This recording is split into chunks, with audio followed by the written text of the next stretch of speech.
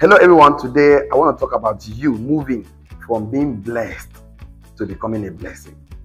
I'm here to make you understand that success is not the end game of a kingdom citizen entrepreneur. When you are blessed, that means you are successful. But you become significant when you become a blessing. The scripture told us that God says, Abraham, I will bless you, and your name will be great, and you will be a blessing.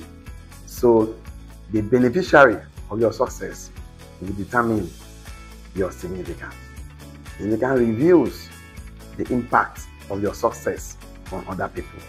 So when you are successful, that means you are blessed. But you need to move from being a blessed person to become a blessing. That's what makes you significant.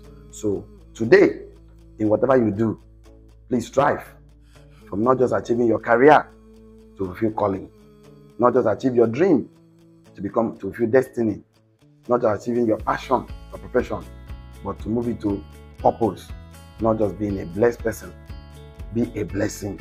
Don't just be successful, be significant. See you at the top. God bless you.